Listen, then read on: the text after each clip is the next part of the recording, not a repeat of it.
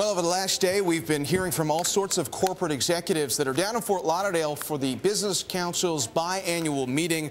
We are now joined by one of those executives, Fred Hassan, the senior advisor at Warburg Pincus and the former CEO of Schering-Plough. And Fred, we thank you for your time this morning. Give us some of the buzz down there this morning. We know that you bring to this the healthcare angle because of all your years of experience in that area. How big of a topic is healthcare down there? We were just talking about Bloomberg Business Week's interview with the president and obviously that balancing act on healthcare reform. Thank you, John. Healthcare was more of a topic in previous meetings at the Business Council.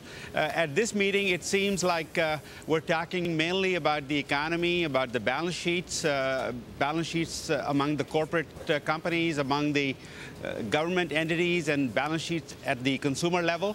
But beyond the balance sheets, the biggest conversation is about jobs and how to get the recovery to come through the way it was planned to come through. It's been a little slow. Well, so healthcare reform seems to have been pushed back a little bit. How about how those jobs are going to be created? You know, speaking of healthcare, you think of all those small businesses that were putting off hiring people because they didn't know what their healthcare costs for employees were going to be. I think that's an element in the equation, but even more important is to create an environment of certainty, an environment of security. And I think in that regard, the administration is starting to make the right speeches in terms of a stable and strong recovery.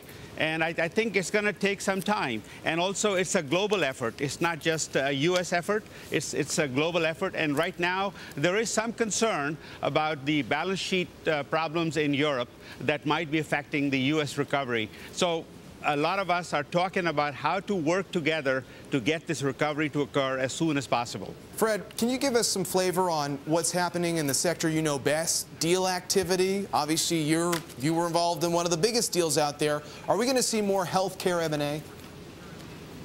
I think you'll see a lot in this healthcare ecosystem. It's a very big and complex ecosystem, and you're going to see deals. One reason deals are necessary is because the innovation investments are becoming larger and larger, and it makes it easier when people can accumulate their resources to make the big, deep bets that you need to make for difficult diseases like Alzheimer's or Parkinson's. That's why you're going to see more of these deals. And also some of the smaller companies that are very, very good in research and development, they are running into cash flow problems. Their usual sources of funding are starting to come under stress. So some of those deals are going to happen just because there's a cash flow crunch. Fred, we've only got about 10 seconds left. I did want to get your take on President Clinton's stint in the hospital.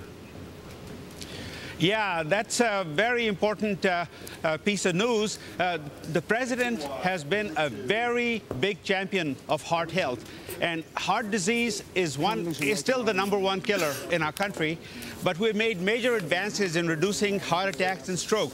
But what this tells us is that we really need to work on innovation here. All right, Fred, we really appreciate your time. Fred Hassan, the former CEO of Schering-Plough, joining us from what looks like sunny Fort Lauderdale this morning for the meeting of CEOs.